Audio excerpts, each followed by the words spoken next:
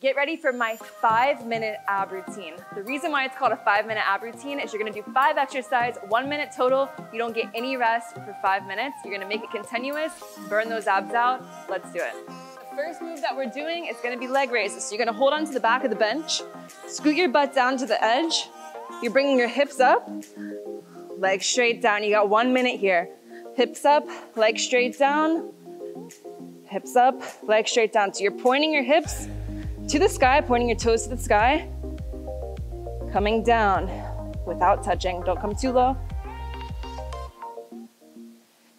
Knees can be slightly bent, that's completely fine.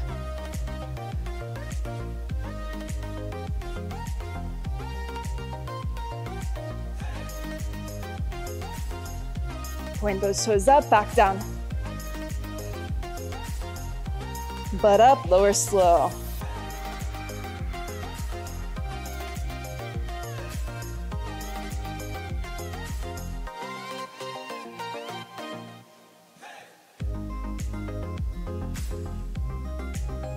All right, guys, we're not stopping. We're taking a 5-pound dumbbell, placing it in between our feet.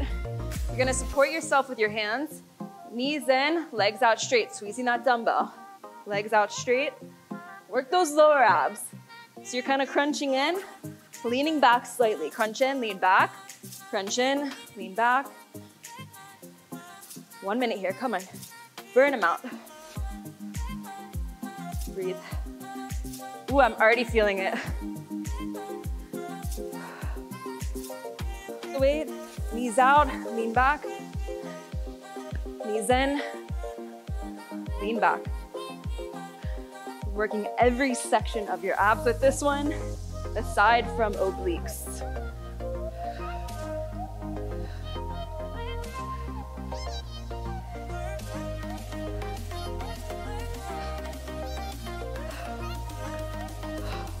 Right, immediately after this, we're taking the dumbbell, you're not resting. We're doing Russian twist with a press. So you're going to the side, press up, side, press up.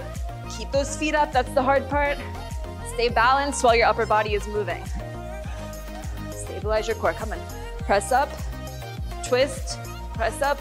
Keep yourself balanced. It should be feeling really hard at this point. Really hard, really hard at this point. Press up, almost there. Finish the minute. Stay balanced, I know it's tough. Balance, balance.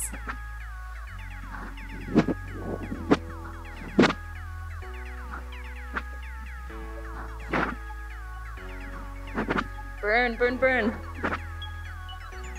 You got it.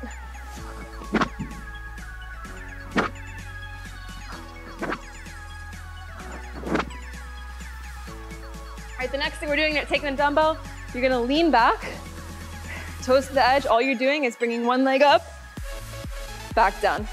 One leg up, back down. Opposite hands, opposite ankle.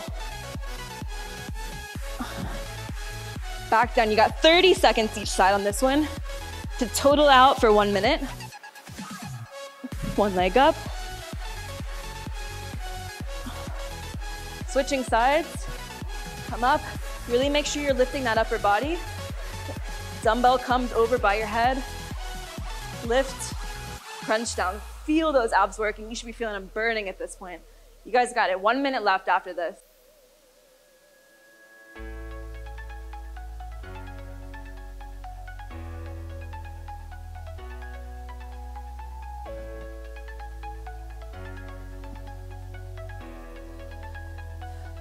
All right, we're dropping the dumbbell. We're going straight into crunches to finish it off.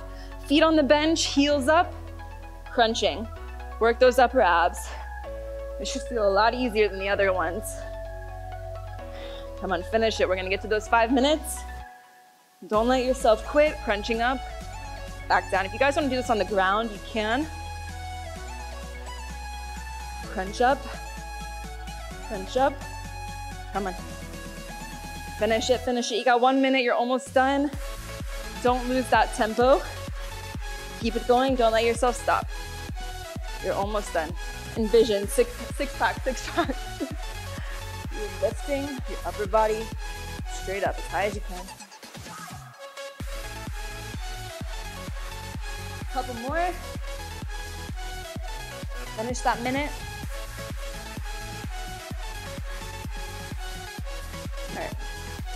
All right, guys, you shouldn't be able to really flex those abs at this point. They should be burning, they should be fatigued. If you want to do this multiple days a week, you can.